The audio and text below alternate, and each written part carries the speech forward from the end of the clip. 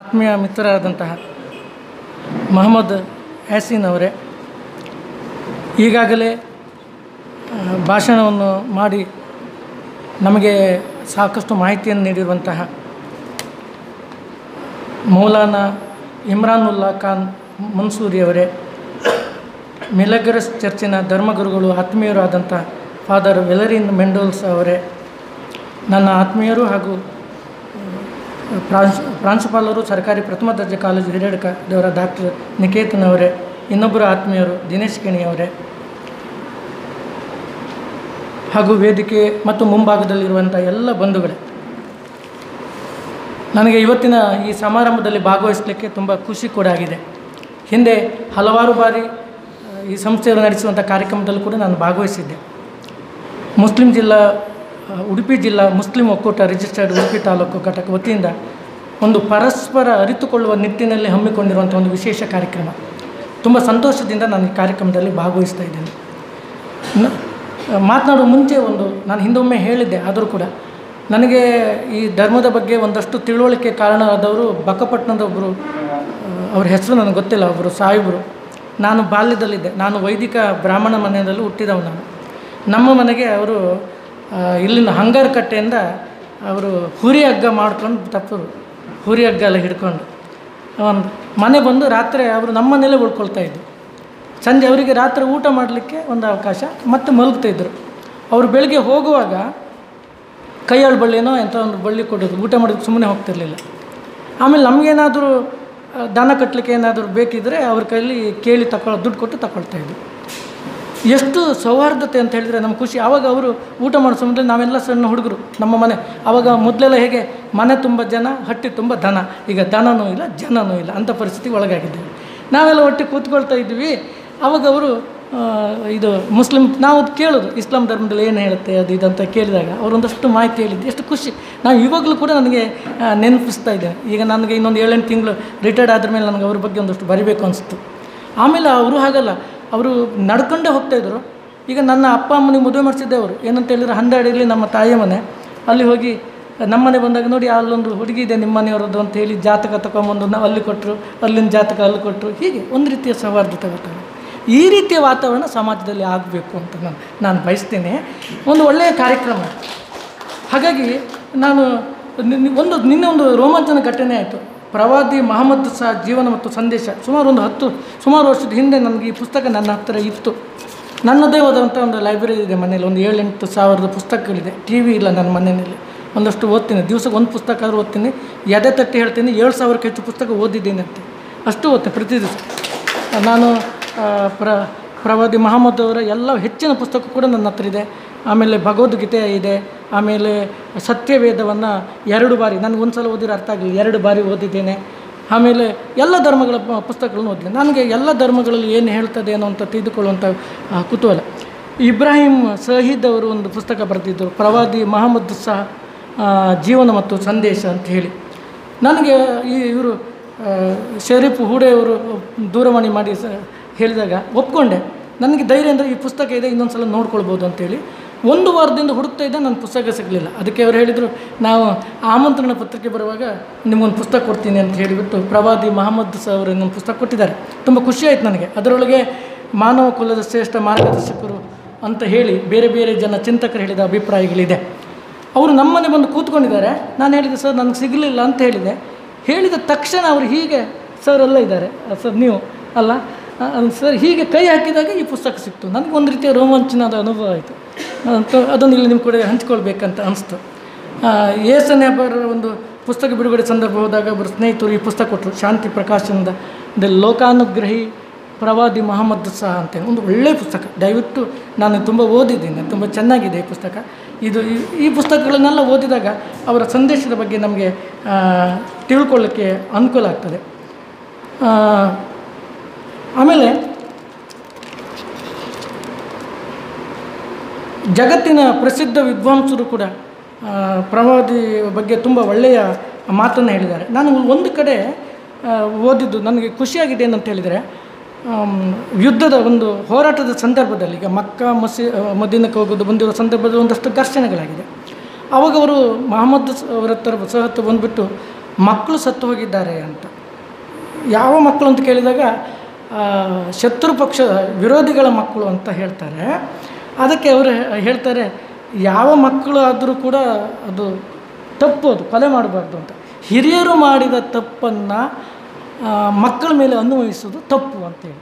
ಆದ್ದರಿಂದ ನನಗೆ ಎಷ್ಟು ಒಂದು ಒಳ್ಳೆ ಅಂದರೆ ಅದು ಶತ್ರುಗಳಿರಲಿ ಯಾರೇ ಇರಲಿ ಆ ಮಕ್ಕಳನ್ನು ಹೋರಾಟದಲ್ಲಿ ಇದು ಮಾಡೋದು ಸರಿಯಲ್ಲ ಅಂತ ಹೇಳೋ ಮಾತಿದೆಯಲ್ಲ. ಆವಾಗ ನನಗೆ ಮಹಾಭಾರತದ ಕಥೆ ನೆನಪಾಯಿತು. ಮಹಾಭಾರತದ ಕಥೆಯ ಸಂದರ್ಭದಲ್ಲಿ ಕೊನೆಯ ಸಂದರ್ಭದಲ್ಲಿ ಯುಧಿಷ್ಠಿರ ಮಲಗಿರ್ತಾನೆ. ಆವಾಗ ಅಶ್ವತ್ಥಾಮ ಬಂದುಬಿಟ್ಟು ಏನಾಗಬೇಕು ಹೇಳು, ನಾನು ಈಗ ಪಾಂಡವರ ತಲೆಯನ್ನು ಕಡ್ದುಕೊಂಡು ಬರ್ತೀನಿ ಅಂತ ಹೇಳ್ತಾನೆ. ಹೇಳಿ ಅವನು ಹೋಗಿ ಪಾಂಡವರ ತಲೆಯನ್ನು ಕಡ್ಕೊಂಬಂದು ಕೊಟ್ಟಾಗ, ಇದು ಭೀಮನಾಗಿದ್ದರೆ ನನ್ನ ಗುರುಗುಟ್ಟಿಗೆ ನೋಡ್ತಾ ಇತ್ತು, ಅಲ್ಲ ಇದು ಪಾಂಡವರ ತಲೆ, ನಿನಗೆ ಬಾಲಹತ್ಯೆ ದೋಷ ಬಂತು ಅಂತ ಹೇಳ್ತಾನೆ. ವಿರೋಧಿಗಳಾದರೂ ಕೂಡ ಅಲ್ಲೂ ಕೂಡ ಧರ್ಮದ ಬಗ್ಗೆ ಅಂದರೆ ಮಕ್ಕಳನ್ನು ಕೊಲೆ ಮಾಡಬಾರ್ದು, ಅಂದರೆ ಹೋರಾಟದಲ್ಲೂ ಕೂಡ ದೊಡ್ಡವರ ತಪ್ಪಿಗೆ ಮಕ್ಕಳನ್ನು ಬಳಸಬಾರ್ದು ಅನ್ನೋಂಥ ಮಾತು ನನಗೆ ತುಂಬ ಖುಷಿಯಾಯಿತು. ಎಲ್ಲ ಧರ್ಮಗಳಲ್ಲಿ ನಾನು ಎಲ್ಲ ಧರ್ಮದ ಸಾರವನ್ನು ಓದಿರೋದ್ರಿಂದ ಮಾನವನ ಅಭಿವೃದ್ಧಿಗಾಗಿದೆ. ಒಂದು ಸಂಸ್ಕೃತಿಯ ಉತ್ಕೃಷ್ಟತೆ ಅಂತ ಹೇಳಿದರೆ ಜೊಳ್ಳನ್ನು ಬಿಡ್ತಾ ಒಳ್ಳೆಯದನ್ನು ಸ್ವೀಕರಿಸೋದು, ಅದು ಆಗಬೇಕಾದಂಥ ಕೆಲಸ. ಹಾಗಾಗಿ ನಾನು ಎಲ್ಲ ಧರ್ಮಗಳನ್ನು ನಾನು ಹೆಚ್ಚಿನ ಕಡೆ ಹೇಳ್ತಾ ಇದ್ದೆ. ಈಗ ನೋಡಿ, ಇಸ್ಲಾಂ ಧರ್ಮದಲ್ಲಿ ದೇವರಿಗೆ ಶರಣು ಹೊಂದುವುದು ಅಂತ ಒಂದು ಎಷ್ಟು ಒಳ್ಳೆಯ ಪರಿಕಲ್ಪನೆ ನಮ್ಮ ಎಲ್ಲ ಕಡೆ ಇದೆ. ಹಾಗೆ ಪ್ರೀತಿ ಮತ್ತು ಸೇವೆಗೆ ನಮ್ಮ ಕ್ರಿಶ್ಚಿಯನ್ ಧರ್ಮ ಹೆಚ್ಚು ಒತ್ತು ಕೊಡ್ತದೆ. ಸಮನ್ವಯ ಮತ್ತು ಸಹಬಾಳ್ವೆಗೆ ನಮ್ಮ ಹಿಂದೂ ಧರ್ಮ ಒತ್ತು ಕೊಡ್ತದೆ. ಬಸವಣ್ಣವರು ಕಾಯಕ ತತ್ವಕ್ಕೆ ಹೆಚ್ಚು ಒತ್ತು ಕೊಡ್ತಾರೆ. ಇದೆಲ್ಲ ಒಟ್ಟು ಸೇರಿಕೊಂಡಾಗ ಕಾಯಕತ್ವ, ದೇವರಿಗೆ ಶರಣ ಹೊಂದುವುದು, ಆಮೇಲೆ ಸಹಬಾಳ್ವೆ, ಸಮನ್ವಯತೆ, ಪ್ರೀತಿ ಮತ್ತು ಸ್ನೇಹ, ಇದೆಲ್ಲ ಒಟ್ಟುಗೊಂಡಿರುವಂಥ ಒಂದು ಬದುಕಿದೆ. ಅದು ನಿಜವಾದ ವ್ಯಕ್ತಿತ್ವ, ಅದು ಆಗಬೇಕಾದಂಥ ಕೆಲಸ. ಹಾಗಾಗಿ ಇಂತಹ ಹಿರಿಯ ವ್ಯಕ್ತಿಗಳ ಬಗ್ಗೆ ನೆನಪಿಸುವಂಥ ಕೆಲಸ ಇದೆಯಲ್ಲ, ತುಂಬ ಒಳ್ಳೆಯದು. ಆಮೇಲೆ ಮಹಿಳಾ ಸ್ವಾತಂತ್ರ್ಯದ ಬಗ್ಗೆ ಹಿಂದಿನ ಅರೇಬಿಯಾದಲ್ಲಿ ಮೊದಲು ಮಹಿಳೆಯರನ್ನು ಹೀನಾಗಿ ಕಾಳುತ್ತಿದ್ದರು ಅಂತೇಳಿ ನಮಗೆ ಗುರುಗಳು ಈ ಬಗ್ಗೆ ಹೇಳಿದರು, ಧರ್ಮಗುರುಗಳು ಹೇಳಿದರು. ಆದರೆ ಮಹಮ್ಮದ್ರವರು ಅದನ್ನು ಸ್ವತಂತ್ರತೆಯನ್ನು ಕೊಟ್ಟು ಅದನ್ನು ಬದಲಾವಣೆಯನ್ನು ತಂದವರು. ಇಸ್ಲಾಂ ಇದನ್ನು ಬದಲಾಯಿಸಿತ್ತು ಮಹಮ್ಮದರ ಈ ಸಂದರ್ಭದಲ್ಲಿ. ಇದನ್ನು ಕೂಡ ನಾವು ನೆನೆಸ್ಕೊಳ್ತೇನೆ. ಮತ್ತು ಮಹಿಳೆಯರಿಗೆ ವಿಶೇಷವಾದಂಥ ಸ್ಥಾನ ಕೊಟ್ಟಿರೋದ್ರ ಬಗ್ಗೆ ಇಲ್ಲಿದೆ. ಆಮೇಲೆ ಕಠಿಣ ದುಡಿಮೆ ಮತ್ತು ಮಹತ್ವದ ಬಗ್ಗೆ ಮಹಮ್ಮದರು ತುಂಬ ಚೆನ್ನಾಗಿ ಒತ್ತಿ ಹೇಳ್ತಾರೆ. ಧರ್ಮವು ಯಾವತ್ತೂ ಮನುಷ್ಯನನ್ನು ಆಲಸ್ಯ ಉದಾಸೀನತೆಯಿಂದ ಇರಲು ಬಯಸುವುದಿಲ್ಲ, ಅದು ನಿರಂತರ ಸಕ್ರಿಯತೆಯನ್ನು ಬಯಸುತ್ತದೆ, ಪ್ರೇರೇಪಿಸುತ್ತದೆ ಮತ್ತು ಉಪದೇಶಿಸುತ್ತದೆ ಎಂದು ಮೊಹಮ್ಮದ್ ಸಹ ಅವರು ಹೇಳಿರುವಂಥದ್ದು ಮಾತು.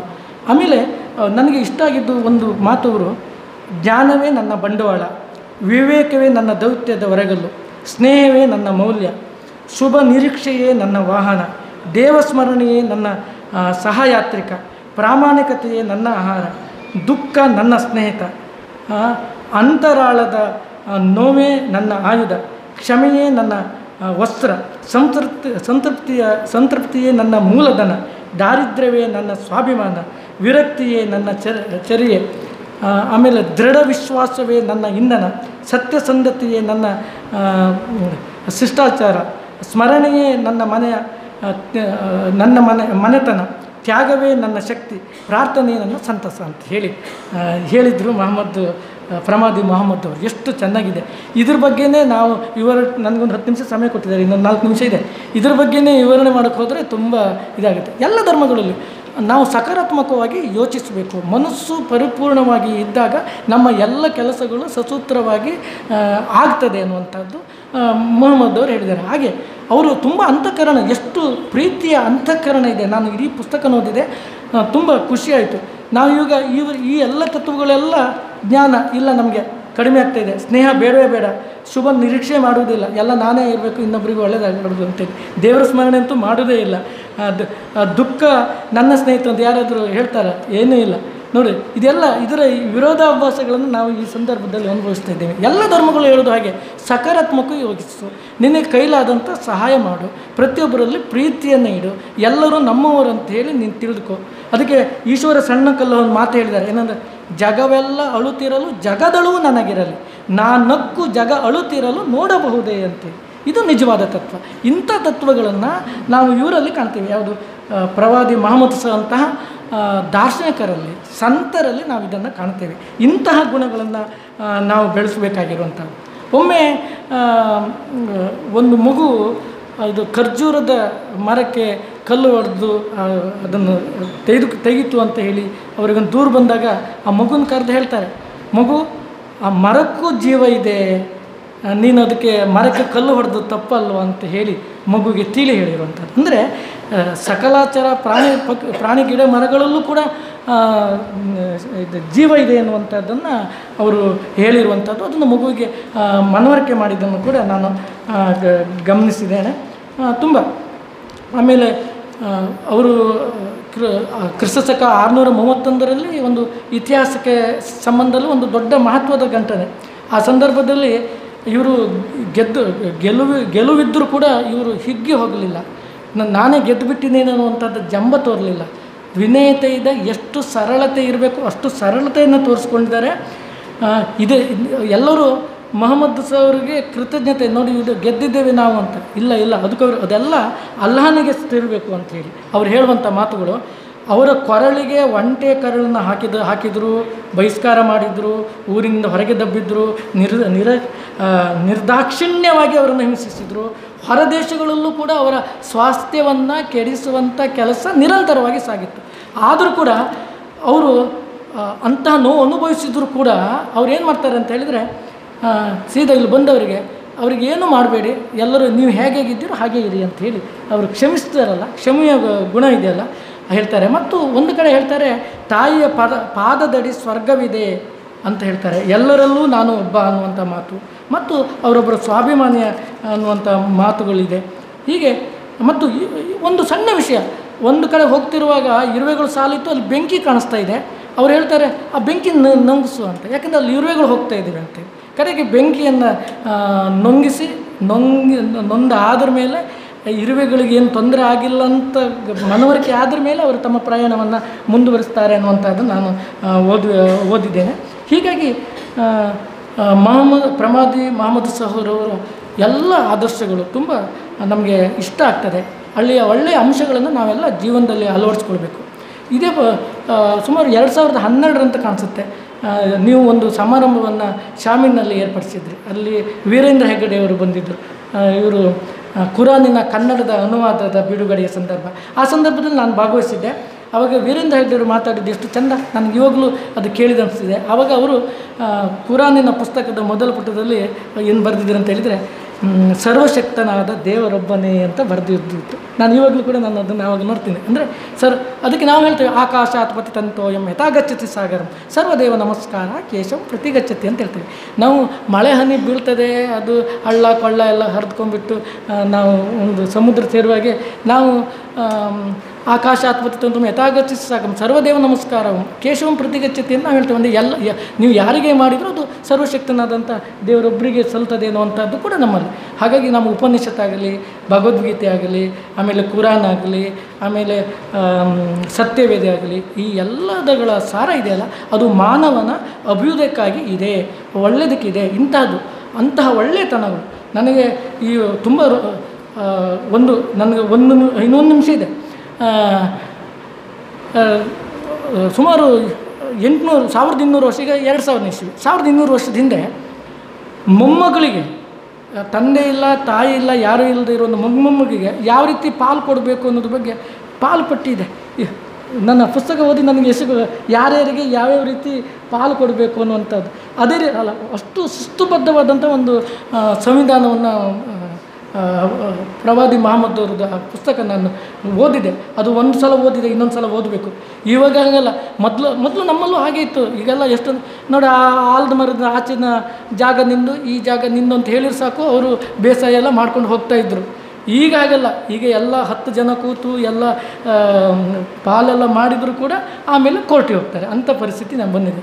ಮನುಷ್ಯನನ್ನೇ ನಮ್ಮದೇ ಇರುವಂತಹ ಸಂದರ್ಭ ಇದೆ. ಒಟ್ಟಿನಲ್ಲಿ ಮಾನವೀಯ ಮೌಲ್ಯಗಳನ್ನು ಬೆಳೆಸುವಂತಹ ನಿಟ್ಟಿನಲ್ಲಿ ಇಂಥ ಪ್ರವಾದಿ ಮೊಹಮ್ಮದ್ ಅವರಂತಹ ದಾರ್ಶನಿಕರ ಅನುಭವಜನ್ಯವಾದಂತಹ ಒಂದು ಮಾತುಗಳನ್ನು, ಆದರ್ಶಗಳನ್ನು ನಾವು ಜೀವನದಲ್ಲಿ ಅಳವಡಿಸಿಕೊಳ್ಳೋದ್ರ ಮೂಲಕ ನಮ್ಮ ವ್ಯಕ್ತಿತ್ವವನ್ನು ಪ್ರಜ್ವಲಿಸ್ಕೊಳ್ಳಿಕ್ಕೆ ಸಾಧ್ಯತೆ ಆಗುತ್ತೆ ಮತ್ತು ನಾವು ಸನ್ಮಾರ್ಗದಲ್ಲಿ ನಡೀಲಿಕ್ಕೆ ಸಾಧ್ಯ ಆಗುತ್ತೆ ಅಂತ ಹೇಳ್ತಾ, ಇವತ್ತೊಂದು ಒಳ್ಳೆಯ ಅವಕಾಶವನ್ನು ಉಡುಪಿ ಜಿಲ್ಲಾ ಮುಸ್ಲಿಂ ಒಕ್ಕೂಟ ಉಡುಪಿ ತಾಲೂಕು ಘಟಕ ವತಿಯಿಂದ ನನಗೆ ನೀಡಿದ್ದಾರೆ. ಇದಕ್ಕೆ ಕಾರಣಕರ್ತರಾದವರಿಗೆ ನಾನು ಶರಣಾರ್ಥಿ ಅಂತ ಹೇಳ್ತೀನಿ.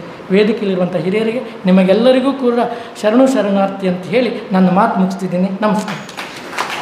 ನೇರ ನುಡಿಯ ವಾಕ್ಮಿ ತನ್ನ ಅಧ್ಯಯನದ ಆಧಾರದಲ್ಲಿ ವಸ್ತುನಿಷ್ಠ ವಿಚಾರವನ್ನು ಮಂಡಿಸಿದ ಶ್ರೀ ನೀಲಾವರ ಸುರೇಂದ್ರ ಅಡಿಗ, ಅಧ್ಯಕ್ಷರು ಕನ್ನಡ ಸಾಹಿತ್ಯ ಪರಿಷತ್, ಇವರಿಗೆ ಧನ್ಯವಾದಗಳು. ಮುಂದಿನ ಅನಿಸಿಕೆಗಾಗಿ ಡಾಕ್ಟರ್ ನಿಕೇತನ, ಪ್ರಾಂಶುಪಾಲರು, ಸರ್ಕಾರಿ ಪ್ರಥಮ ದರ್ಜೆ ಕಾಲೇಜು ಹಿರಿಯರು, ಇವರನ್ನು ಆತ್ಮೀಯವಾಗಿ ಪೋಡಿಯಂ ಕಡೆಗೆ ಆಹ್ವಾನಿಸ್ತಾ ಇದ್ದಾರೆ.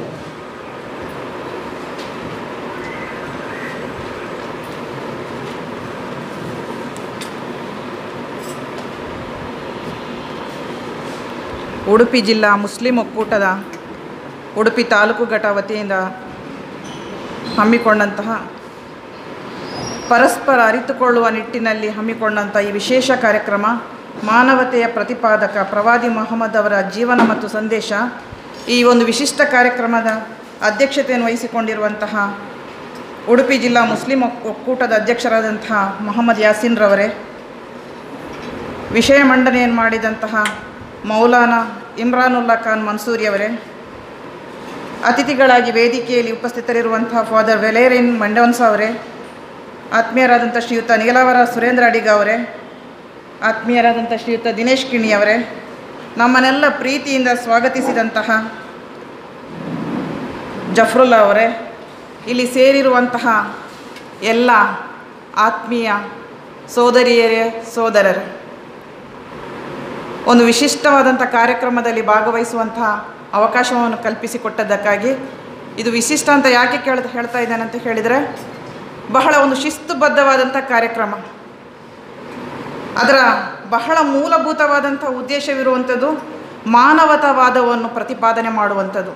ಮಾನವತೆಯ ಪ್ರತಿಪಾದಕರಾದಂಥ ಪ್ರವಾದಿ ಮೊಹಮ್ಮದರ ಜೀವನ ಮತ್ತು ಸಂದೇಶದ ಕುರಿತು ಪರಸ್ಪರ ಅಲ್ಲಿರುವಂಥ ತಪ್ಪು ಅಭಿಪ್ರಾಯಗಳನ್ನು ಹೋಗಲಾಡಿಸಿಕೊಂಡು ನಾವೆಲ್ಲರೂ ಕೂಡ ಒಂದೇ ಮತ, ಒಂದೇ ಧರ್ಮ, ನಾವೆಲ್ಲರೂ ಕೂಡ ಪರಸ್ಪರ ಸೋದರ ಸೋದರಿಯರು ಎನ್ನುವಂಥ ಭಾವನೆಯನ್ನು ಹೊಮ್ಮಿಸುವಂಥ ಈ ಕಾರ್ಯಕ್ರಮವನ್ನು ಸಂಘಟಿಸಿದಂಥ ಸಂಘಟಕರಿಗೆ ನಾನು ಪ್ರಪ್ರಥಮವಾಗಿ ಹೃದಯಾಂತರಾಳದಂತಹ ನಮನಗಳನ್ನು ಸಲ್ಲಿಸ್ತಾ ಇದ್ದೇನೆ. ಮತ್ತು ಈ ಕಾರ್ಯಕ್ರಮದಲ್ಲಿ ಭಾಗವಹಿಸುವಂಥ ಸಾಮಾಜಿಕ ನನ್ನ ಜವಾಬ್ದಾರಿ ಯಾವುದು ಅಂತ ಕೇಳಿದರೆ, ಇದರ ಉದ್ದೇಶ ಮತ್ತು ಇದರ ಹಿನ್ನೆಲೆ ಯಾವುದು ಕೇಳಿದರೆ, ನನಗೆ ಜನ್ಮ ಕೊಟ್ಟಂತಹ ನನ್ನ ತಂದೆ ತಾಯಿ ಮತ್ತು ನನಗೆ ಕಲಿಸಿದಂತಹ ಶಿಕ್ಷಕರು, ಅವರನ್ನು ನಾನು ಇವತ್ತಿಲ್ಲಿ ಸ್ಮರಿಸಿಕೊಳ್ಬೇಕು. ನಮಗೆ ಯಾವುದೇ ರೀತಿಯಾದಂತಹ ಜಾತಿ ಮತದ ಗೋಡೆಗಳನ್ನು ಕಲಿಸಿಕೊಡದೆ ನಮ್ಮನ್ನು ಮನುಷ್ಯರು ಎನ್ನುವಂಥ ರೀತಿಯಲ್ಲಿ ನಮ್ಮ ತಂದೆ ತಾಯಿ ಬೆಳೆಸಿದ ಪರಿಣಾಮ, ನಮಗೆ ಕಲಿಸಿದಂಥ ಅಧ್ಯಾಪಕರು ಕೂಡ ನಮ್ಮಲ್ಲಿ ಮಾನವತಾವಾದವನ್ನು, ಮನುಷ್ಯತ್ವವನ್ನು ಉದ್ದೀಪನಗೊಳಿಸಿದಂಥ ಶಿಕ್ಷಣವನ್ನು ಕೊಟ್ಟಂಥ ಶಿಕ್ಷಕರ ಕಾರಣಕ್ಕಾಗಿ ಇವತ್ತು ಇಂಥ ಒಂದು ಸರ್ವ ಸಮಾನತೆಯನ್ನು ಪ್ರತಿಪಾದನೆ ಮಾಡುವಂಥ ಇಂಥ ವೇದಿಕೆಯಲ್ಲಿ ನನಗೆ ನಿಮ್ಮ ಜೊತೆಗೆ ನನ್ನ ಮಾತುಗಳನ್ನು ಹಂಚಿಕೊಳ್ಳಿಕ್ಕೆ ಅವಕಾಶ ಸಿಕ್ಕಿದೆ. ಪ್ರಪ್ರಥಮವಾಗಿ ಅವರಿಗೂ ಕೂಡ ನನ್ನ ಕೃತಜ್ಞತೆಗಳನ್ನು ಸಲ್ಲಿಸ್ತಾ ಇದ್ದೇನೆ. ಈ ಸಂದರ್ಭದಲ್ಲಿ ಯಾಕೆ ಇವತ್ತು ನಮ್ಮ ನಡುವೆ ಜಾತಿಯ ಹೆಸರಿನಲ್ಲಿ, ಮತದ ಹೆಸರಿನಲ್ಲಿ, ಧರ್ಮದ ಹೆಸರಿನಲ್ಲಿ, ಲಿಂಗದ ಹೆಸರಿನಲ್ಲಿ ಗೋಡೆಗಳು ಏಳ್ತಾ ಇದೆ? ಆ ಗೋಡೆಗಳನ್ನು ನಾವು ಇವತ್ತು ಕೆಡವಿ ನಾವೆಲ್ಲರೂ ಕೂಡ ಮನುಷ್ಯತ್ವದ ಹೆಸರಿನಲ್ಲಿ ನಾವು ಒಂದಾಗಬೇಕಾದಂಥ ಜರೂರಿ ಇದೆ ಇವತ್ತು. ಬಹಳ ಸುಂದರವಾಗಿ ಆ ಮಾತುಗಳನ್ನು ನಮ್ಮ ವೇದಿಕೆಯಲ್ಲಿದ್ದಂತಹ ಅತಿಥಿಗಳು ನಮ್ಮ ಜೊತೆಗೆ ಹಂಚಿಕೊಂಡಿದ್ದಾರೆ. ಪ್ರವಾದಿ ಮೊಹಮ್ಮದರ ಬಗ್ಗೆ ನನ್ನ ಶಿಕ್ಷಕರು ನನಗೇನು ಕಲಿಸಿಕೊಟ್ಟಿದ್ದಾರೆ, ಸಾಹಿತಿಗಳು ಯಾವ ರೀತಿಯಲ್ಲಿ ಅದನ್ನು ಸಾಹಿತ್ಯದಲ್ಲಿ ಪಡಿಮೂಡಿಸಿದ್ದಾರೆ, ಈ ಎಲ್ಲ ವಿಚಾರಗಳನ್ನು ಅರ್ಥೈಸಿಕೊಂಡು ನನ್ನ ಬದುಕಿನಲ್ಲಿ, ನನ್ನ ಅನುಭವದಲ್ಲಿ ಕಂಡುಕೊಂಡಂಥ ಕೆಲವು ವಿಚಾರಗಳನ್ನು ನನಗೆ ನೀಡಿದಂಥ ಸಮಯಾವಕಾಶದ ಒಳಗೆ ಮುಗಿಸುವಂಥ ಪ್ರಯತ್ನವನ್ನು ಮಾಡ್ತಾ ಇದ್ದೇನೆ. ಅದರಲ್ಲಿ ಕೆಲವು ವಿಚಾರಗಳನ್ನು ಸುರೇಂದ್ರ ಅಡಿಗರವರು ಕೂಡ ಹೇಳಿದರು, ನಾನು ಕೂಡ ಕೋಟ್ ಮಾಡ್ಕೊಂಡು ಬಂದಂಥ ನನಗೆ ಪ್ರವಾದಿ ಮೊಹಮ್ಮದರ ಜೀವನ ಮತ್ತು ಸಂದೇಶದಲ್ಲಿ ನಾನು ಕಂಡುಕೊಂಡಂಥ ವಿಚಾರಗಳು, ಜ್ಞಾನವೇ ಬಂಡವಾಳ, ವಿವೇಕವೇ ನನ್ನ ದೌತ್ಯದ ಒರೆಗಲ್ಲು, ಸ್ನೇಹವೇ ಮೂಲ್ಯ, ಶುಭ ನಿರೀಕ್ಷೆಯೇ ನನ್ನ ವಾಹನ, ದೇವಸ್ಮರಣೆಯೇ ನನ್ನ ಸಹಯಾತ್ರಿಕ, ಪ್ರಾಮಾಣಿಕತೆಯೇ ನನ್ನ ಆಹಾರ, ದುಃಖ ನನ್ನ ಸ್ನೇಹಿತ, ಅಂತರಾಳದ ನೋವೇ ನನ್ನ ಆಯುಧ, ಕ್ಷಮೆಯೇ ನನ್ನ ವಸ್ತ್ರ, ಸಂತೃಪ್ತಿಯೇ ನನ್ನ ಮೂಲಧನ, ದಾರಿದ್ರ್ಯವೇ ನನ್ನ ಸ್ವಾಭಿಮಾನ, ವಿರಕ್ತಿಯೇ ನನ್ನ ಚರ್ಯೆ, ದೃಢ ವಿಶ್ವಾಸವೇ ನನ್ನ ಇಂಧನ, ಸತ್ಯಸಂಧತೆಯೇ ನನ್ನ ಶಿಫಾರಸುದಾರ, ಸ್ಮರಣೆಯೇ ನನ್ನ ಮನೆತನ, ಪ್ರಾರ್ಥನೆ ನನ್ನ ಸಂತಸ. ಬಹಳ ಬಹಳ ಬಹಳ ಈ ವಿಚಾರಗಳ ಬಗ್ಗೆ ಮಾತನಾಡುವಂಥದ್ದು, ಅದನ್ನು ನಾವು ಅಳವಡಿಸಿಕೊಳ್ಬೇಕಾದಂಥ ಅನಿವಾರ್ಯತೆ ಇರುವಂಥದ್ದು. ಇವೆಲ್ಲವನ್ನು ಗಮನಿಸ್ತಾ ಹೋದಾಗ ಬುದ್ಧ, ಬಸವ, ಗಾಂಧಿ, ಮಹಮ್ಮದರು ಎಲ್ಲರೂ ಕೂಡ ಒಂದೇ ಸಾಲಿನಲ್ಲಿ ನಿಲ್ಲುವಂತಹ ಸಂತರು, ದಾರ್ಶನಿಕರು. ನಮಗೆ ಮಂಗಳೂರು ವಿಶ್ವವಿದ್ಯಾನಿಲಯ BA ಕ್ಲಾಸಿಗೆ ಒಂದು ಪಠ್ಯವನ್ನು, ಮಾಸ್ತಿ ವೆಂಕಟೇಶ್ ಅಯ್ಯಂಗಾರ್ ಅವರದ್ದು ಒಂದು ಪಠ್ಯ ಇತ್ತು ನಮಗೆ, ಹಜರತ್ ಚರಿತೆ ಒಂದು ಆಯ್ದ ಭಾಗ. ಆ ಹಜರತ್ ಚರಿತೆಯ ಆಯ್ದ ಭಾಗದಲ್ಲಿ ಒಂದು 2 ಕಥೆಗಳು ಬರ್ತದೆ. ಅದರಲ್ಲಿ ಒಂದು ಬಹಳ ಮುಖ್ಯವಾದ ಕತೆ ಬರುವಂಥದ್ದು ಯಾವುದು ಕೇಳಿದರೆ ನಂಗೆ ಬಹಳ ಖುಷಿ ಆಗ್ತಾ ಇತ್ತು ಆ ಪಠ್ಯವನ್ನು ಪಾಠ ಮಾಡುವಾಗ. ಲೋಕವನ್ನು ಕಾವ ಹಿರಿಯ ತತ್ವಗಳ ಕಿವಿಯಲ್ಲೇ ಕೇಳಿ ಬಾಯಲ್ಲಿ ನುಡಿದು ಬಾಳಲ್ಲಿ ನಡೆದು ಇಂದು ಲೋಕದ ಮುಖ್ಯ ಧರ್ಮಗಳಲ್ಲಿ ಒಂದಾದ ಇಸ್ಲಾಂ ಧರ್ಮದ ಹಜರತ್ ಚರಿತೆ, ಮಾಸ್ತಿಯವರು ಹೇಳುವಂತಹ ಕಾವ್ಯ ಭಾಗದ ಆರಂಭ ಅದು. ಬಸವಣ್ಣ ಕೂಡ ಅದನ್ನೇ ಹೇಳೋದು, ನಡೆ ಮತ್ತು ನುಡಿಯ ನಡುವೆ ನಮಗೆ ವ್ಯತ್ಯಾಸ ಬರಬಾರ್ದು ಅಂತ ಹೇಳಿ. ನಾವು ತುಂಬ ಚೆನ್ನಾಗಿ ಮಾತನಾಡಲಿಕ್ಕೆ ಎಲ್ರಿಗೂ ಕೂಡ ನಮಗೆ ಸ್ವಲ್ಪ ಅಭ್ಯಾಸ ಮಾಡಿದರೆ ಸಾಧ್ಯ. ಮಾತಿನಲ್ಲಿ ಪ್ರವೀಣ್ಯರಾಗ್ಬೋದು ನಾವು. ಆದರೆ ಒಬ್ಬ ವ್ಯಕ್ತಿ ಅವನು ಶಕ್ತಿಯಾಗುವುದು ಯಾವಾಗ, ಅವನು ದೇವರಾಗುವುದು ಯಾವಾಗ ಕೇಳಿದರೆ, ನಾನು ತುಳು ಮಂದಾರ ರಾಮಾಯಣದ ಬಗ್ಗೆ ನನ್ನ PhD ಅಧ್ಯಯನ ಮಾಡಿರುವಂಥದ್ದು. ಅಲ್ಲಿಯೂ ಕೂಡ ತುಳುವಿನ ಮಂದಾರ ರಾಮಾಯಣದಲ್ಲಿ ರಾಮ ಆಗುವುದು ಎಲ್ಲಿ ಕೇಳಿದರೆ, ಅವನೊಬ್ಬ ಮನುಷ್ಯ. ಅವನು ಮಾಡುವಂಥ ಸತ್ಕಾರ್ಯಗಳ ಮೂಲಕ ಜನರೇ ಅವನನ್ನು ದೇವರು ಅಂತೇಳಿ ಕರೆಯುವುದು. ನಾವು ಮಹಮ್ಮದರ ನಾವು ಜೀವನವನ್ನು ನಾವು ಅರ್ಥೈಸಿಕೊಳ್ಳುವಾಗಲೂ ಕೂಡ ಈ ಸಿದ್ಧಾಂತವನ್ನು ನಾವು ಗಮನಿಸಿಕೊಳ್ಳಿಕ್ಕೆ ಸಾಧ್ಯತೆ ಇದೆ. ಒಬ್ಬ ವ್ಯಕ್ತಿ ಶಕ್ತಿಯಾಗುವುದು ಅದು ಹೇಗೆ ಕೇಳಿದರೆ, ನಾಲಿಗೆಯಲ್ಲಿ ಯಾವಾಗಲೂ ಸತ್ಯವನ್ನು ನುಡಿಬೇಕು, ನಾವು ಪ್ರಾಮಾಣಿಕರಾಗಿರಬೇಕು. ನಾಲಿಗೆಯಲ್ಲಿ ಸತ್ಯ ಮತ್ತು ಪ್ರಾಮಾಣಿಕರಾಗಬೇಕು, ನಡೆಯುವುದು ಮತ್ತು ನುಡಿದ ಹಾಗೆ ನಾವು ನಡೆಯುವಂಥದ್ದು. ಆ ರೀತಿ ಆದಾಗ ಹೇಗೆ ಅವರು ಶಕ್ತಿ ಆಗ್ತಾರೆ ಹೇಳುವ ಚಿಕ್ಕ ಒಳ್ಳೆಯ ಒಂದು ಭಾಗ ಅದು. ಅವರ ಹೆಸರೆಲ್ಲ ಮರ್ತೋಗಿದೆ ನನಗೆ. ಒಬ್ಬ ಒಂಟೆ ವ್ಯಾಪಾರಿ, ಅವನ ಒಂಟೆ ಒಬ್ಬ ಖರೀದಿ ಮಾಡ್ತಾನೆ, ದುಡ್ಡು ಕೊಡೋದಿಲ್ಲ. ದುಡ್ಡು ಕೊಡದೇ ಇದ್ದಾಗ ಇವನ ಜೊತೆಗಿದ್ದವ್ರ ಹತ್ರ, ಮಹಮ್ಮದರ ಜೊತೆಗಿದ್ದವ್ರ ಹತ್ರ ಬಂದು ಅವನ ಹತ್ರ ನನಗೆ ದುಡ್ಡು ವಸೂಲಿ ಮಾಡಿ ಕೊಡಿ, ನಿನ್ನ ಜೊತೆಗಿದ್ದಾನಲ್ಲ ಅವನು ಬಂದು ವಸೂಲಿ ಮಾಡಲಿ ಅಂತ ಹೇಳ್ತಾರೆ. ಅವನು ಬಂದರೆ ಅವನು ಬಂದು ವಸೂಲಿ ಮಾಡಲಿಕ್ಕೆ ಬರಲಿ ಅವನು ಅಂತೇಳಿ ಇವ್ರು ಸೀದಾ ಹೋಗ್ತಾರೆ. ಹೋಗಿ ಅವನ ಹತ್ರ ಕೇಳ್ತಾನೆ, ನನಗೆ ಅವನು ಒಂಟೆ ಕೊಟ್ಟಿದ್ದಾನಲ್ಲ, ನೀನು ದುಡ್ಡು ಕೊಡಬೇಕಲ್ಲ ಅಂತ ಹೇಳಿದ ಕೂಡಲೇ ಬೇರೆ ಏನೇ ಮಾತನ್ನು ಹೇಳೋದಿಲ್ಲ, ಅವನೇನು ಎಷ್ಟು ದುಡ್ಡು ಕೊಡಬೇಕು ಅಷ್ಟನ್ನು ಕೊಟ್ಟು ಬಿಡ್ತಾನೆ. ಆಗ ಎಲ್ಲರೂ ಕೇಳ್ತಾರೆ, ನೀನು ಅಷ್ಟೆಲ್ಲ ಅವರಿಗೆ ಹೇಳ್ತಾ ಇದೆಯಲ್ಲ, ಅವನನ್ನು ನೋಡಿದ ಕೂಡಲೇ ಯಾಕೆ ನೀನು ದುಡ್ಡು ಕೊಟ್ಟು ಬಿಟ್ಟೆ ಅವನಿಗೆ? ಅದಕ್ಕೆ ಅಲ್ಲಿ ಕತೆ ಅದರಲ್ಲಿ ಬರ್ತದೇನು ಅಂತ ಹೇಳಿದ್ರೆ, ಅವನು ಮಾತನಾಡಲಿಕ್ಕೆ ಬಂದಾಗ ಅವನ ತಲೆ ಮೇಲೆ ಸರ್ಪ ಅದು ಬುಸುಗುಡ್ತಾ ಇದ್ದಾಗೆ ಕಾಣಿಸಿತು. ಅದಕ್ಕಾಗಿ ನಾನು ಅವನಿಗೆ ಬೇಗನೆ ಅವನು ಹೇಳಿದ ಕೂಡಲೇ ನಾನು ದುಡ್ಡು ಕೊಟ್ಟುಬಿಟ್ಟೆ ಅವನಿಗೆ ಅಂತೇಳಿ. ಅಂದರೆ ಮಾಸ್ತಿಯವರು ಅದನ್ನೇ ಹೇಳ್ತಾರೆ, ತಲೆ ಮೇಲೆ ಅವನು ಮಾತನಾಡುವಾಗ ಜಡೆ ಬಿಚ್ಚಿದಂತಹ ಸರ್ಪ ಇತ್ತೋ ಇಲ್ವೋ ಗೊತ್ತಿಲ್ಲ, ಆದರೆ ಒಬ್ಬ ವ್ಯಕ್ತಿ ಅವನು ಪ್ರಾಮಾಣಿಕವಾಗಿ ಬಂದು ಹೇಳಿದಾಗ ಅದು ಸತ್ಯ ಆಗಿದ್ದರೆ ಅಷ್ಟು ದೊಡ್ಡ ಶಕ್ತಿ ಬಂದುಬಿಡ್ತದೆ. ಬುಸುಗುಡುವಂಥ ಹಾವೇ ಬಂದು ಅವನನ್ನು ಪ್ರೊಟೆಕ್ಟ್ ಮಾಡಿದ ರೀತಿಯಲ್ಲಿ ಅನಿಸ್ತದೆ. ಅಂದರೆ ಇದನ್ನೇ ಬಸವಣ್ಣನು ಹೇಳುವುದು, ಗಾಂಧಿಯು ಕೂಡ ಹೇಳುವಂಥದ್ದು. ಆ ಮಾರ್ಗವನ್ನು ಮಹಮ್ಮದರ ಜೀವನದ ಮೂಲಕ ನಾವು ಕಂಡುಕೊಳ್ಳಿಕ್ಕೆ ಸಾಧ್ಯತೆ ಇದೆ. ಇಂಥ ಅನೇಕ ವಿಚಾರಗಳು ಮತ್ತು ಅದು ಪವಾಡಗಳಾಗಿ ಜನಮಾನಸರ ಬಾಯಿಯಲ್ಲಿ ಅದು ಹರಿದು ಹೋಗುವಂಥ ನಾವು ಗಮನಿಸ್ತಾ ಹೋಗ್ತೇವೆ. ಈ ನಮ್ಮ ಧರ್ಮಗುರುಗಳು ಒಂದು ಮಾತನ್ನು ಹೇಳಿದರು. ಇಸ್ಲಾಂ ಧರ್ಮದಲ್ಲಿ ಒಂದು ಒಳ್ಳೆಯ ಸಿದ್ಧಾಂತ ಯಾವುದು ಕೇಳಿದರೆ, ನೆರೆಮನೆಯಲ್ಲಿ ಇದ್ದವನಿಗೆ ಹಸಿವೆ ಆಗ್ತಾ ಇದ್ದರೆ ಆಗ ಅದನ್ನು ನೋಡಿಕೊಂಡು ನಾವು ಮೃಷ್ಟಾನ್ನ ಭೋಜನ ಊಟ ಮಾಡಿಕೊಂಡ್ರೆ ಅದು ಇಸ್ಲಾಂ ಧರ್ಮ ಅವನು ಆಗ್ಲಿಕ್ಕೆ ಸಾಧ್ಯನೇ ಇಲ್ಲ ಅಂತ ಹೇಳಿ. ಅವನು ಆ ಧರ್ಮದವನಾಗ್ಲಿಕ್ಕೆ ಸಾಧ್ಯನೇ ಇಲ್ಲ. ಯಾಕಂದರೆ ನೆರೆಮನೆಯವನಿಗೆ ದುಃಖ ಇದ್ದಾಗ, ನೆರೆಮನೆಯವನಿಗೆ ಕಷ್ಟ ಇದ್ದಾಗ ನನಗೆ ಹೊಟ್ಟೆಗೆ ಊಟ ಮಾಡಲಿಕ್ಕೆ ಮನಸ್ಸು ಬರಬಾರ್ದು, ನನ್ನಲ್ಲಿ ಇದ್ದಂಥದ್ದನ್ನು ಅವನಿಗೆ ಕೊಟ್ಟು ನಾನು ಸಹ ಬಾಳುವೆ ಅಂದರೆ ಅದು ಎನ್ನುವಂಥ ರೀತಿಯಲ್ಲಿ ಅವ್ರು ಮಾತನಾಡಿದರು. ಅದರದ್ದೇ ಮುಂದುವರಿದ ಭಾಗ ಬಸವಣ್ಣ ಕೂಡ ಅದನ್ನೇ ಹೇಳೋದು. ಲೋಕದ ಡೊಂಕ ನೀವೇಕೆ ತಿದ್ದುವಿರಿ, ನಿಮ್ಮ ತನುವ ಸಂತೈಸಿಕೊಳ್ಳಿ, ನಿಮ್ಮ ಮನವ ಸಂತೈಸಿಕೊಳ್ಳಿ, ನೆರೆಮನೆಯವರ ದುಃಖಕ್ಕೆ ಅಳುವವರ ಮೆಚ್ಚ ಕೂಡಲ ಸಂಗಮ ದೇವ. ನಮಗೆ ಮೇಲ್ನೋಟಕ್ಕೆ ನೋಡಿದಾಗ ಸ್ವಲ್ಪ ವಿರೋಧಾಭಾಸದಾಗೆ ಕಾಣ್ತದೆ. ಧರ್ಮಗುರುಗಳು ಇಸ್ಲಾಂ ಧರ್ಮದಲ್ಲಿ ಹೇಳ್ತಾರೆ, ನೆರೆಮನೆಯವರ ದುಃಖ ಇದ್ದರೆ ನಮಗೆ ನೋವಾಗಬೇಕು. ಬಸವಣ್ಣ ಹೇಳ್ತಾರೆ, ನೆರೆಮನೆಯವರ ದುಃಖಕ್ಕೆ ಅಳುವವರ ಮೆಚ್ಚ, ನೆರೆಮನೆಯವರ ದುಃಖಕ್ಕೆ ನೀನು ಅಳಬೇಡ, ಮೊದಲು ನಿನ್ನನ್ನು ನೀನು ಸರಿ ಮಾಡಿಕೊಳ್ಬೇಕು. ಎಲ್ಲರ ವಿಚಾರಗಳಲ್ಲೂ ಕೂಡ ಆಳಕ್ಕೆ ಇಳಿದಾಗ ತತ್ವ ಒಂದೇ. ಅವರು ಹೇಳೋದು, ಬುದ್ಧನೂ ಹೇಳೋದು, ಬಸವಣ್ಣನೂ ಹೇಳೋದು, ಮಹಮ್ಮದರ ಸಂದೇಶಗಳು ಇರೋದು ಯಾವುದು ಕೇಳಿದರೆ, ಮೊದಲು ನಮ್ಮ ಅಂತರಂಗದ ವಿವೇಕ ಇದೆ ಅಲ್ವಾ, ಅದು ಜಾಗೃತ ಆಗಬೇಕು. ನನಗೆ ಇವತ್ತು ಇಲ್ಲಿಗೆ ಬಂದಾಗ ಯಾಕೆ ತುಂಬ ಖುಷಿಯಾಯಿತು ಕೇಳಿದರೆ, ಸೋದರಿ ವೆರೋನಿಕಾ ಅವರು ಬಂದು ನನ್ನ ಹತ್ರ ಬಂದು ಕೇಳಿದರು, ನಾನು ನೋಡಲೇ ಇಲ್ಲ ಹಿಂದೆ ಯಾರಿದ್ದಾರೆ ಹೇಳಿ.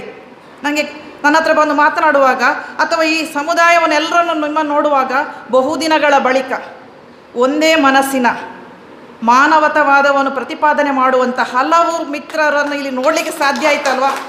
ಅವರನ್ನೆಲ್ಲ ನೋಡುವಾಗ ಹೃದಯ ತುಂಬಿ ಬಂತು. ಕೊರೋನಾನೋ ಮುಖ ಮುಚ್ಚಿಕೊಂಡೇ ಇದ್ದೇವೆ, ಆದರೆ ಅದನ್ನು ಮರೆತು ನಿಮ್ಮನ್ನೆಲ್ಲರನ್ನು ನೋಡುವಾಗ ಖುಷಿ ಸಿಗುವಂಥದ್ದಿದೆ ಅಲ್ವಾ, ಅದು ಹೃದಯ ಅರಳುವಂಥದ್ದಿದೆ ಅಲ್ವಾ, ಅದು ಅಂತರಂಗದ ವಿಕಾಸ. ನಮ್ಮ ಅಂತರಂಗ ಸ್ವಚ್ಛವಾಗಿದ್ದಾಗ ಸತ್ಯ ಎನ್ನುವಂಥದ್ದು ಅದು ಕೇವಲ ಬೂಟಾಟಿಕೆಯ ವಸ್ತು ಆಗುವುದಿಲ್ಲ. ಅದನ್ನೇ ಪೈಗಂಬರರು ಹೇಳುವಂಥದ್ದು, ಮಹಮ್ಮದರ ಇದರಲ್ಲೂ ಬರುವಂಥದ್ದು, ಶಿಕ್ಷೆ ಕೊಡುವಂಥದ್ದು ಕೂಡ. ನಾವು ಕೈ ಕತ್ತರಿಸೋದು, ಕಾಲು ಕತ್ತರಿಸೋದು ಅದು ಶಿಕ್ಷೆ ಅಲ್ಲ. ಪಶ್ಚಾತ್ತಾಪಕ್ಕಿಂತ ದೊಡ್ಡ ಶಿಕ್ಷೆ ಯಾವುದಿಲ್ಲ. ಒಬ್ಬನಲ್ಲಿ ಏನು ಇದೆ ಎನ್ನುವುದನ್ನು ನೋಡಿಕೊಂಡು ತುಂಬ ಸುಂದರ ಉದಾಹರಣೆಗಳು ಬರ್ತದೆ. ಅವನಲ್ಲಿಗೆ ಅದನ್ನು ಕೊಡು ಇದನ್ನು ಕೊಡು ಕೇಳುವಾಗ ನನ್ನ ಹತ್ರ ಕೊಡಲಿಕ್ಕೇನೇ ಏನಿಲ್ಲ ಹೇಳುವಾಗ ಕೊನೆಗೆ ಖರ್ಜೂರವನ್ನು ಅವರಲ್ಲಿ ಇದ್ದದ್ದನ್ನು ಕೂಡ ತಪ್ಪು ಮಾಡಿದವನಿಗೆ ಕೊಡ್ತಾರೆ. ಅಂದರೆ ಆಗ ಅವನ ಮನಸ್ಸಿನಲ್ಲಿ ಆಗುವಂಥ ಪರಿವರ್ತನೆ ಇದೆ ಅಲ್ವಾ, ಅದು ನಿಜವಾದಂತಹ ಶಿಕ್ಷೆ. ಇದನ್ನು ಬಹುಶಃ ನನ್ನ ಬದುಕಿನಲ್ಲೂ ಕೂಡ ಹಲವಾರು ಬಾರಿ ನಾನು ಗಮನಿಸಿದ್ದೇನೆ. ಹಲವಾರು ಬಾರಿ ನಾವು ನಮಗೆ ಅನ್ಯಾಯ ಮಾಡಿದವರಿಗೆ, ಅವರಿಗೆ ನೋವು ಕೊಡಬೇಕು, ಅವರಿಗೂ ಕೂಡ ಏನಾದರೂ ಆಗಬೇಕು ಅಂತ ಹೇಳಿದಾಗ ಹಿಂಸೆ ನಮಗೇ ಆಗುವುದು, ಅವರಿಗಾಗುವುದಲ್ಲ. ಅದನ್ನು ಮರೆತು ಅವರನ್ನು ಕ್ಷಮಿಸುವಂಥ ಔದಾರ್ಯವನ್ನು ಬೆಳೆಸಿಕೊಂಡಾಗ ಆಗ ಅವರಿಂದ ಆಗುವಂಥ ಪಶ್ಚಾತ್ತಾಪ ಇದೆ ಅಲ್ವಾ, ಅದು ಬಹುದೊಡ್ಡ ನಮಗೆ ಸಿಗುವಂತಹ ಬಹುಮಾನ ಅಂತ ಅಂದ್ಕೊಂಡಿದ್ದೇನೆ. ಇಂಥ ಹಲವು ವಿಚಾರಗಳನ್ನು ನಾವು ಮಹಮ್ಮದರ ಜೀವನ ಮತ್ತು ಸಂದೇಶದ ಮೂಲಕ ನಾವು ಅರ್ಥೈಸಿಕೊಳ್ಳಿಕ್ಕೆ ಸಾಧ್ಯತೆ ಇದೆ. ಇನ್ನು ಒಂದು ವಿಚಾರವನ್ನು ಪ್ರಸ್ತಾಪ ಮಾಡಿ ನನ್ನ ಮಾತುಗಳನ್ನು ಮುಗಿಸ್ತೇನೆ. ನಿನ್ನೆ ನಮ್ಮ ಮನೆಗೆ ಬಂದ ನಲ್ಲಿ ರಿಪೇರಿ ಮಾಡುವಂಥ ಒಬ್ಬ ಮುಸ್ಲಿಂ ಸಹೋದರ ಅವ್ರ ಜೊತೆಗೆ ತಮಾಷೆಯಾಗಿ ಹೀಗೆ ಕೇಳಿದೆ, ನಾಳೆ ಒಂದು ಕಾರ್ಯಕ್ರಮ ಉಂಟು, ಮುಸ್ಲಿಂ ಒಕ್ಕೂಟದವರೇ ಮಾಡುವಂಥ ಕಾರ್ಯಕ್ರಮ, ನಂಗೆ ಸ್ವಲ್ಪ ಹೇಳಿ ನಿಮ್ಮ ಬಗ್ಗೆ. ನನಗೆ 2 ಪುಸ್ತಕಗಳು ಇದನ್ನೆಲ್ಲ ಓದಿದ್ದು, ಅದನ್ನು ಬಿಟ್ಟು ಸ್ವಲ್ಪ ನಿಮ್ಮ ಜೊತೆಗೆ ಸ್ವಲ್ಪ ವಿಚಾರಗಳನ್ನು ಹಂಚಿಕೊಳ್ಬೇಕು. ಯಾಕಂದರೆ ಅವರ ಕೆಲಸ, ಅವರು ಮಾಡುವಂಥ ಕೆಲಸ, ನನ್ನ ಗಂಡ ಅವರ ಬಗ್ಗೆ ಹೇಳ್ತಾ ಇದ್ರು, ಎಷ್ಟು ಒಳ್ಳೆಯ ವ್ಯಕ್ತಿ, ಎಷ್ಟು ಪರ್ಫೆಕ್ಟ್ ಇದೆ ಕೆಲಸದಲ್ಲಿ ಅಂತೇಳಿ. ಒಂದು ಜಾಸ್ತಿ ಸಂಬಳ ಕೊಟ್ಟರು ತೊಂದರೆ ಇಲ್ಲ, ಬಹಳ ಪರ್ಫೆಕ್ಷನ್ ಇದೆ ಕೆಲಸದಲ್ಲಿ ಅಂತೇಳಿ. ಅಂತಹ ವ್ಯಕ್ತಿಯ ಬಗ್ಗೆ ಸ್ವಲ್ಪ ಮಾತನಾಡುವ ಅಂತ ಹೇಳಿ ಮಾತನಾಡಿದಾಗ ಅವರು ಒಂದು ಮಾತನ್ನು ಹೇಳಿದರು, ನಮಗೆ ನಾವು ದುಡಿದು ತಿನ್ನೋದು. ನಾನು ಸುಮ್ಮನೆ ಅವ್ರ ಹತ್ರ ಎಲ್ಲ ಕೇಳಿದೆ, ಲವ್ ಜೆಹಾದ್ ಇದೆ ಈಗ, ಹುಡುಗ ಹುಡುಗಿಯರು ಪ್ರೀತಿ ಮಾಡಿ ಓಡ್ತಾರೆ, ಯಾರ್ಯಾರ ತಲೆಗೆ ಬರ್ತದೆ ಆಗ, ಇಂಥದ್ದೆಲ್ಲ ವಿಚಾರಗಳನ್ನು ಮಾತನಾಡಿದಾಗ ಅವರು ಹೇಳಿದಂಥ ಚಿಕ್ಕ ಹುಡುಗ ಹೇಳಿದಂಥ ಮಾತು, ಎಲ್ಲ ಸುಮ್ಮನೆ ಮೇಡಮ್, ನಿಜವಾಗಿಯೂ ಕೂಡ ಕೆಲಸ ಮಾಡಿಕೊಂಡು ನಮಗೆ ನಮ್ಮ ಧರ್ಮದಲ್ಲಿ ನಮ್ಮ ಇದರಲ್ಲಿ ಇರುವಂತಹ ವಿಚಾರಗಳೇನು ಅಂತ ಹೇಳಿದರೆ, ನಾವು ದುಡಿಬೇಕು, ನಾವು ನಮ್ಮ ಸಂಪಾದನೆ ನಾವು ಮಾಡಬೇಕು, ಇಲ್ಲದ ಉಸಾಬರಿಗಳನ್ನೆಲ್ಲ ಹಾಕ್ತೇವೆ. ಮತ್ತು ನಾವು ಮಾಡುವಂಥ ನಮ್ಮ ಪ್ರಾರ್ಥನೆ ಕೂಡ ಅದು ನಮ್ಮ ಮನೆಯ ಒಳಗೆ ಇರುವಂಥದ್ದು. ನನಗೆ ಸಂವಿಧಾನವನ್ನೇ ಓದಿದಾಗೆ ಆಯಿತು. ಅವರ ಮಾತುಗಳನ್ನು ಆಡ್ತಾ ಅವ್ರ ಹತ್ರ ಕೇಳ್ತಾ ಇದ್ದಾಗ, ಸಂವಿಧಾನ ನಮಗೆ ಏನು ಕೊಡ ಮಾಡಿದಂತಹ ನಮ್ಮಲ್ಲಿರುವಂಥ ಮೂಲಭೂತವಾದಂಥ ಹಕ್ಕುಗಳಿದೆ ಅಲ್ವಾ, ನನ್ನ ಧರ್ಮ ನನಗೆ ಶ್ರೇಷ್ಠ, ಅದನ್ನು ನನ್ನ ಮನೆಯೊಳಗೆ ಇಟ್ಟುಕೊಂಡು ನಾನು ಇನ್ನೊಬ್ಬರಿಗೆ, ನೆರೆಹೊರೆಯವರಿಗೆ ನಾನು ಹೊರೆಯಾಗದ ರೀತಿಯಲ್ಲಿ ಬದುಕಲಿಕ್ಕೆ ಎಲ್ಲ ರೀತಿಯ ಸಾಧ್ಯತೆಗಳನ್ನು ಈ ಪುಣ್ಯ ಭೂಮಿ ನಮಗೆ ಒದಗಿಸಿಕೊಟ್ಟಿದೆ. ಆದರೆ ನಡುವೆ ಕೆಲವು ವಿಕ್ಷಿಪ್ತವಾದಂಥ ಮನಸ್ಸುಗಳಿಂದಾಗಿ ನಮ್ಮ ನಡುವೆ ಗೋಡೆಗಳು ಹೇಳ್ತಾ ಇದೆ. ಅದನ್ನು ಮೊದಲು ನಾವು ಅರ್ಥೈಸಿಕೊಳ್ಳುವಂಥ ಪ್ರಯತ್ನಗಳನ್ನು ಮಾಡಬೇಕು.